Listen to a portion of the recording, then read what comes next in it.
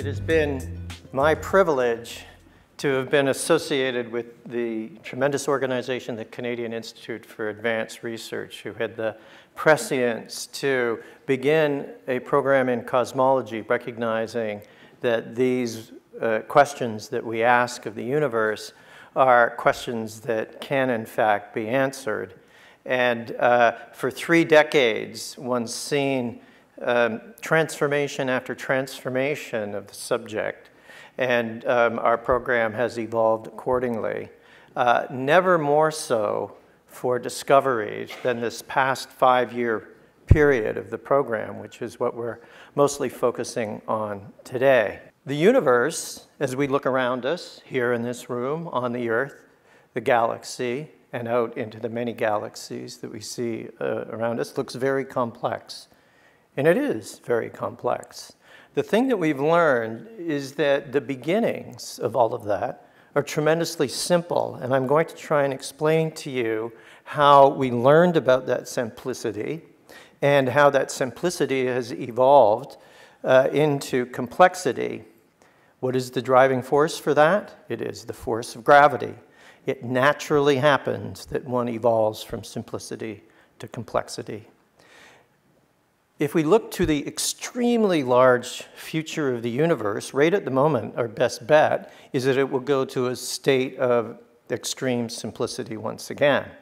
And then we are also trying to look at the earliest moments of time, and our belief is that that also is extremely complex. So the complex equation I'm putting to you now is we go from complex to simple, to complex to simple, a very interesting philosophical view of the universe.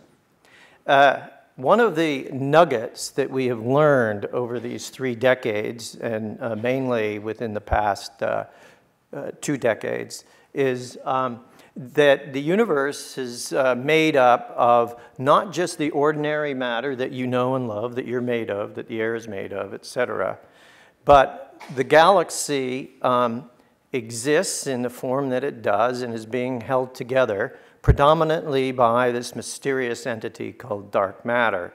We call it dark matter because it is not apparently radiating, although it might interact somewhat. That's very important for us. But you can also think of dark in the sense of mysterious, and it is truly dark matter. It is mysterious, and we don't know what it is right now, although we're trying to find it.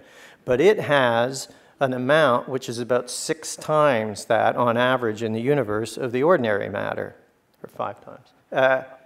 Lest you think that this is only something that is going on way out there, way beyond, we think that our best bet's for the dark matter, that it's here with us in this room, passing through you as we speak with a speed of about 200 kilometers per second, and very, very, very rarely it's interacting with you, and so you are yourselves detectors of dark matter.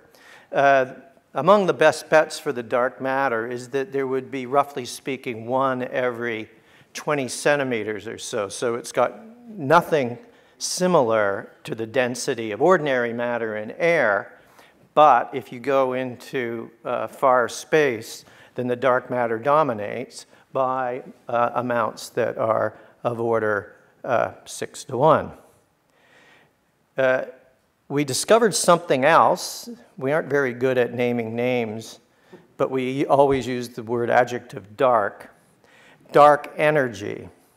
So dark matter holds the galaxy together. Dark matter has a different role to play, and it became dominant at fairly late times as the universe goes.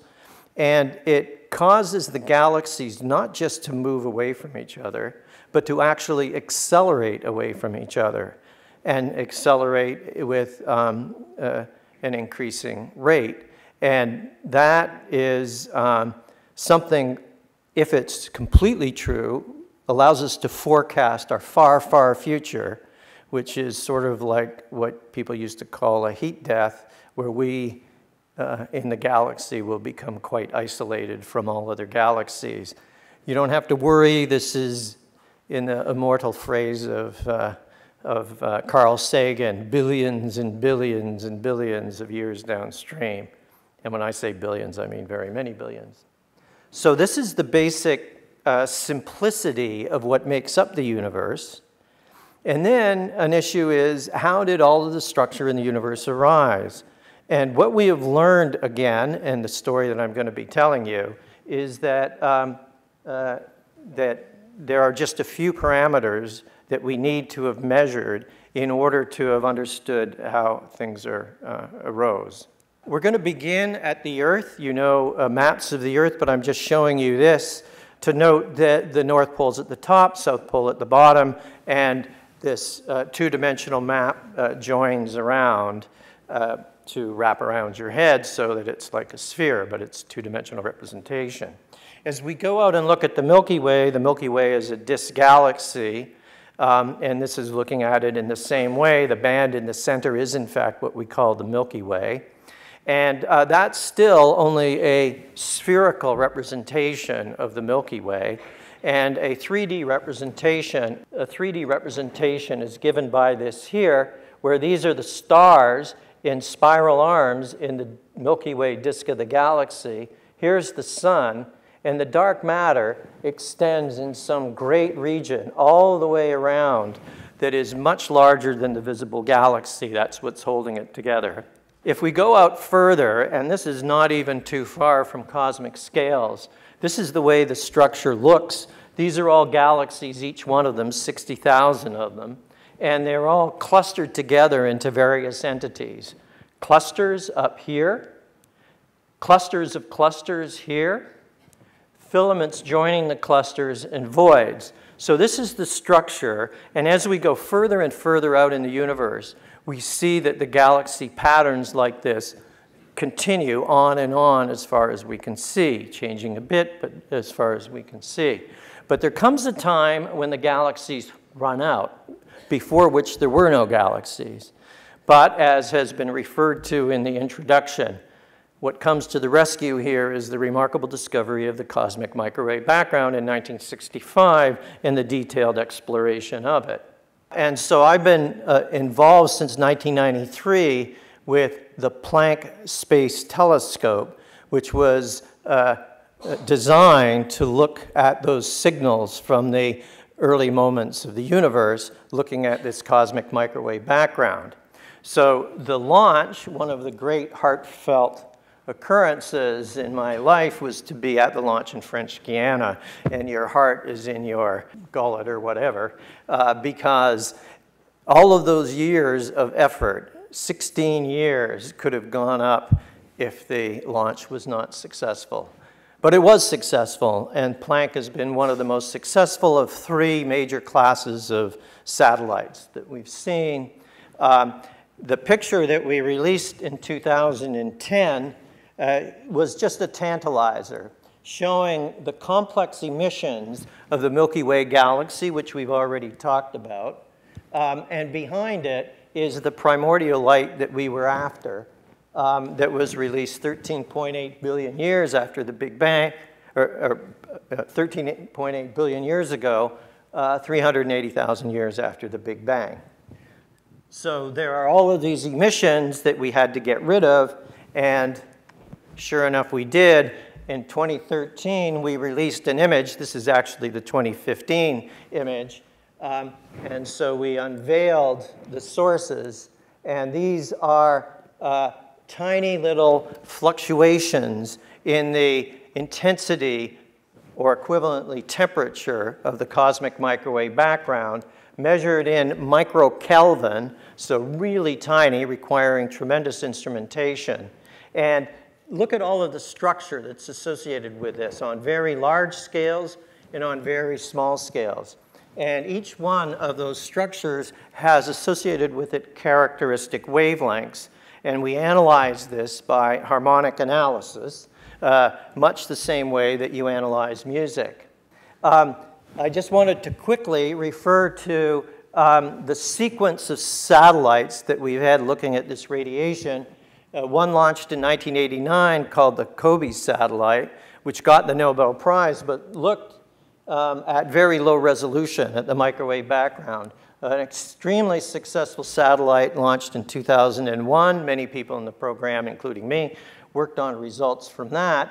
And then finally, this Planck satellite with much higher resolution, looking at all of these ups and downs. And we look at higher resolution beyond that from telescopes that we'll hear about later today on the ground.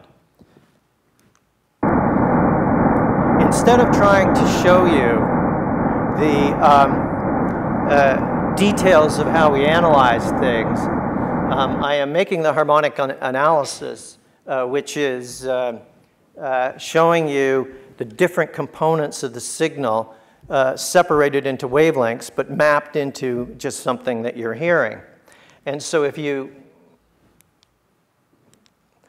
listen to it,